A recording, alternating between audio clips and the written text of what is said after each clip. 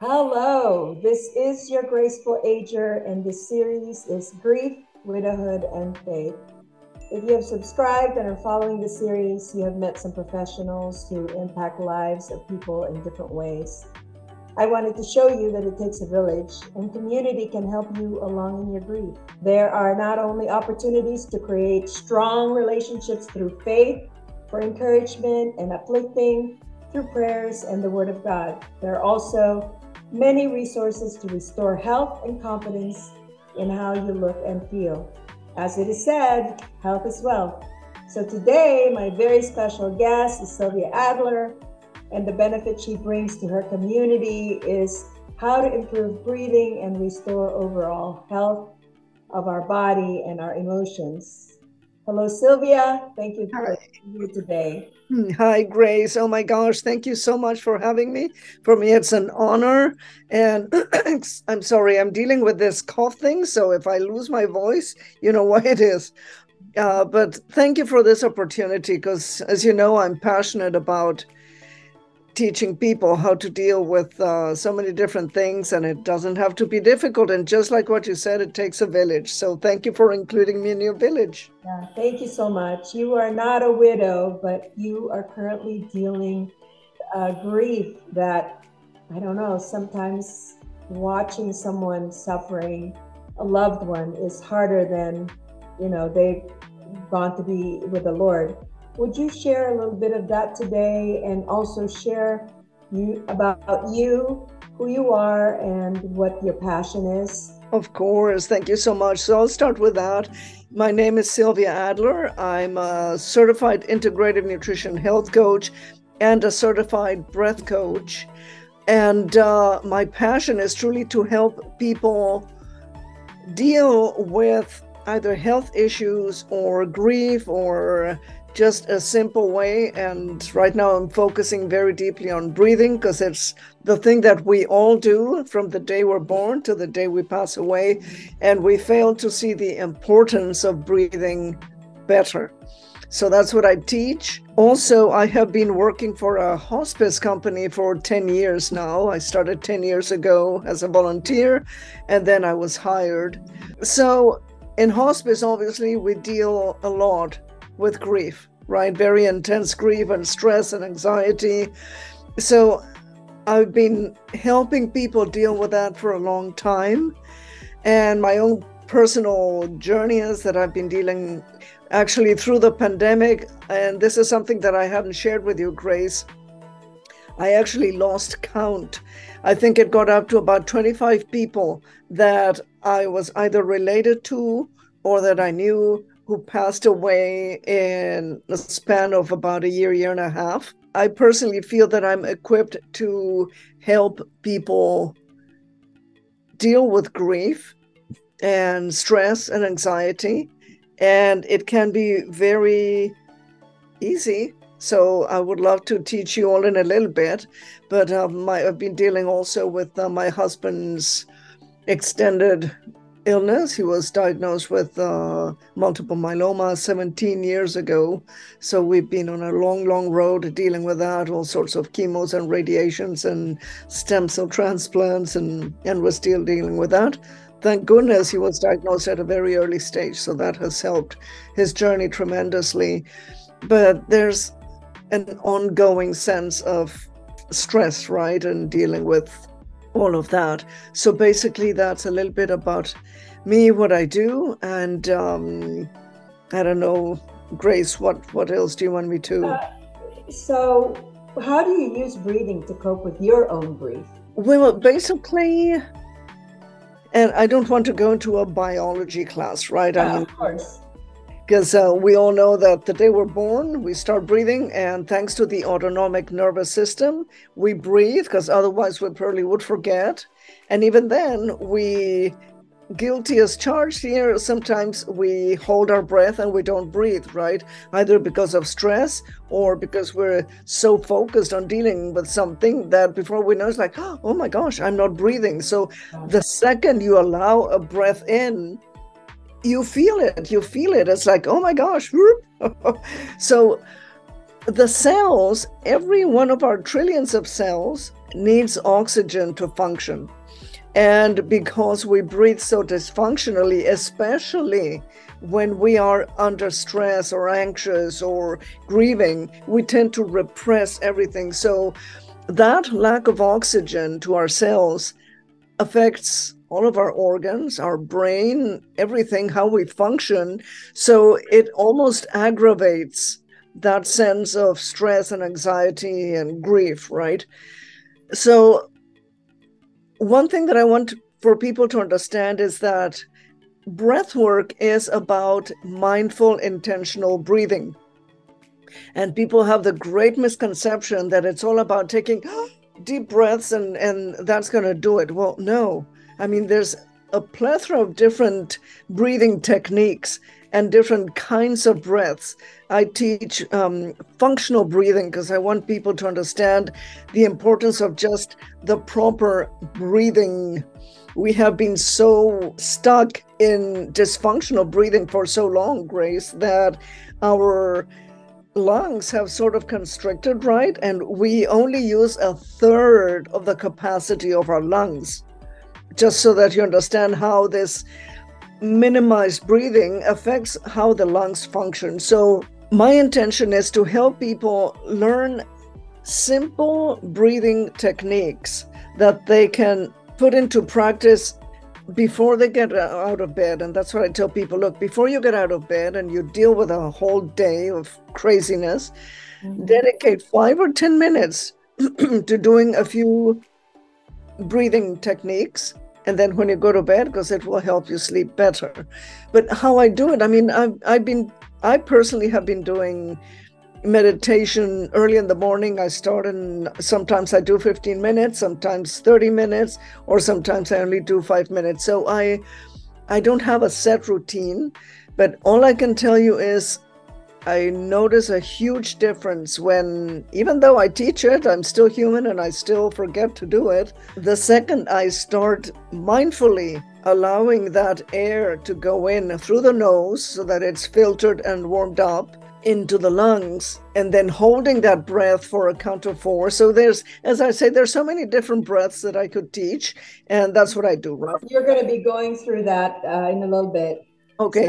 So just briefly, what are the top 3 things that poor breathing can cause? So basically, what I want people to start thinking of is you achieve a whole lot more by just becoming more aware of how you breathe throughout the day and counting, being mindful about breathing into a count of 3 or 4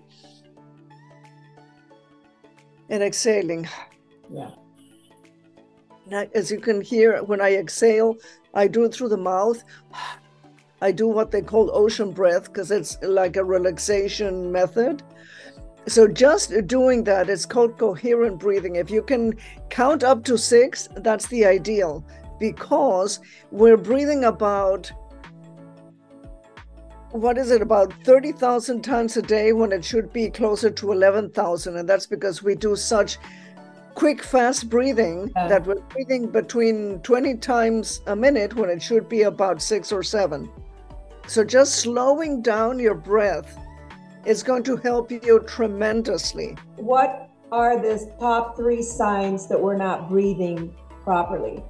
Well, there's a lot of signs, actually. I mean, first of all, top 3 things that come to your mind that you believe lack of energy. Lack of energy. If you feel kind of like morose or tired, like a brain fog, a lot of times that's because you're not breathing well.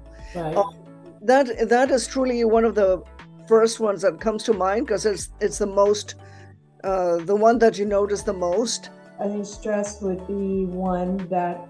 Yeah, I mean, but I mean, the stress is not necessarily because you're not breathing. I mean, the stress is a lot of times because of the thoughts that are going through our brains and how we interpret those thoughts, and it makes us go into the anxiety or stress mode.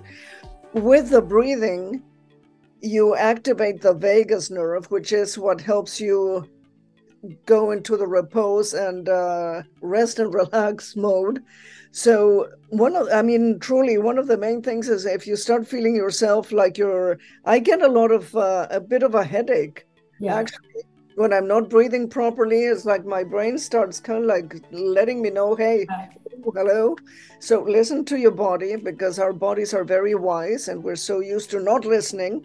But a lot of times our bodies are telling us what we need to do. Drink more water. That's another thing that is really important when you're going through grief or stress and anxiety. Keep really well hydrated. We're 75% water. And a lot of times, my father, when he died, Grace, his death certificate actually said cause of death, chronic dehydration. My dad hardly ever drank water. So, there's a whole lot of issues. But, truly, I cannot tell you that there's three. The fact that you feel tired, a little bit of brain fog, and then if you cannot, if you go up a flight of stairs and you're out of breath, that is the key point, that you're not breathing deeply enough, right? So your lungs are constricted, and we need to get that diaphragm working properly. So that's what I teach. Mm-hmm. So there's people who teach meditation, and people who teach yoga, and people who teach going to the ice and doing all sorts of interesting. That's not what I do. I teach functional breathing because I want people to do it throughout the day.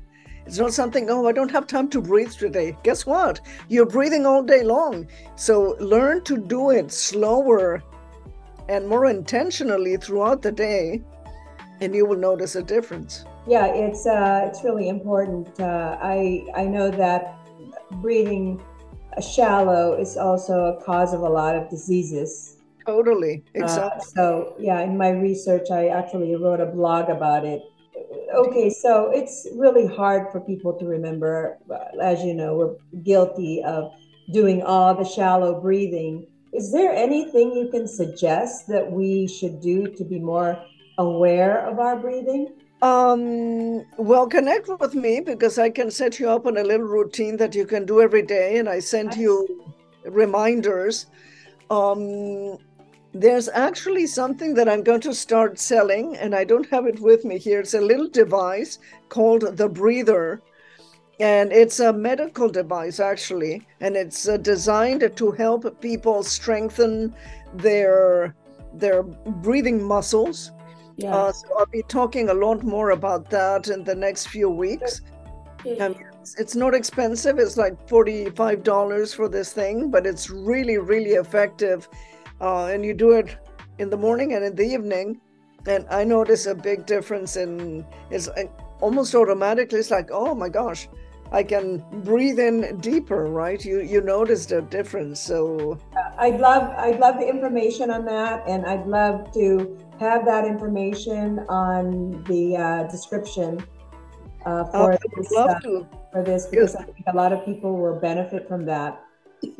I have an affiliate code that I can give you, and you get 25% off. Okay, so we can talk about that when we get off, and see how I can participate in that, because I would love my viewers to have access to that information. So would you mind demonstrating a simple way to breathe properly?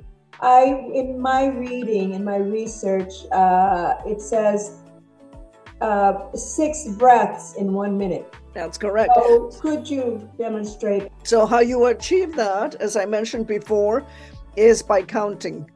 And it's a matter of just spending 5 or 10 minutes just mindfully doing it, because the more you do it, the more it becomes a habit and you catch yourself.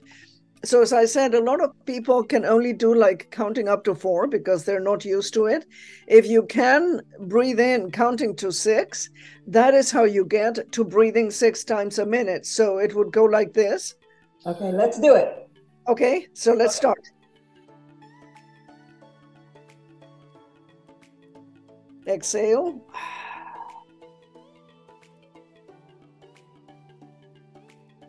Inhale.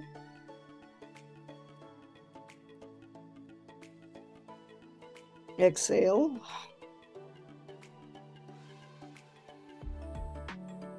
And if I may just interrupt here, because this is important, and this is part of what I teach people. People are so used to thinking that this is a deep breath. That is a very shallow breath, just dramatic, shallow breath. We need to get that diaphragm engaged. And that is why when you breathe in, you need to feel like you're blowing a balloon in your stomach. So you're sending all that air to your stomach and then filling the chest. And then when you exhale, you contract the stomach muscles and then you exhale. Okay. And that is how you manage to do the 6 counts. Because if you're only breathing from up to here, you're not going to be able to do the 6 counts. So you need to do it diaphragmatically.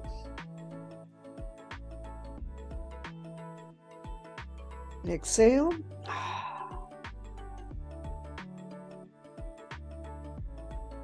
Inhale.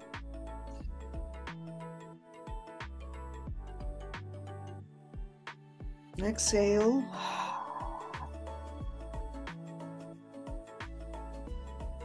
So that is just a simple way of becoming more mindful about how you breathe. As I say, there's a whole bunch of different breaths. Like, I don't know if you've heard of the box breath. Yes, it's the 4. It's magical. 7 or 4, 7, and 8. Well, no, the box is 4, 4, 4, 4. Oh, okay. That's why it's called a box. But Dr. Weil invented the 4, 7, 8. So that's breathing into 4, holding for 7, and then exhaling to 8.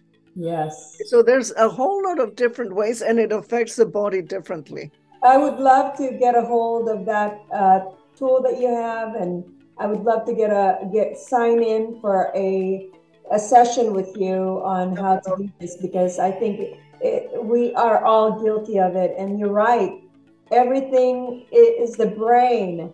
The brain needs that water. The brain needs that oxygen, and the oxygen needs to get the junk out.